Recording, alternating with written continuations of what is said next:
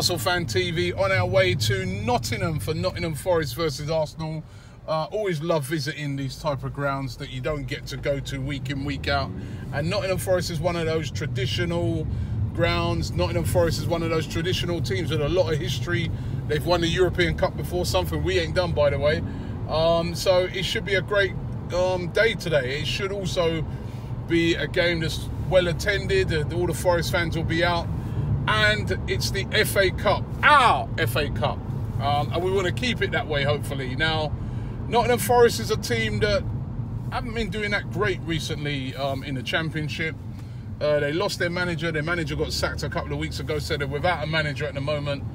And they haven't really won a game for a while. However, listen, this is a free hit for them. They'll go into this game saying to themselves, it's Arsenal. If we lose, everybody expects us to lose. No big shakes.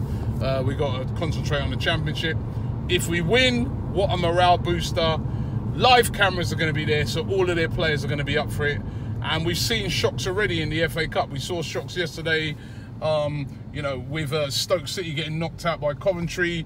We saw Chelsea getting held to a 0-0 draw against Norwich, and Chelsea had a pretty strong team. So this, you know, will be a hard-fought game. Now, what sort of team is Arsene Wenger going to put out there? That is the question.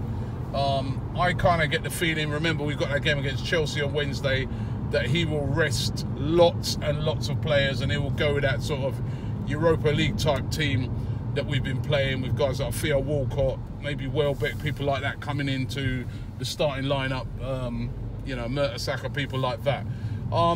That team should still be good enough to beat Nottingham Forest. I remember we played them a couple of seasons ago.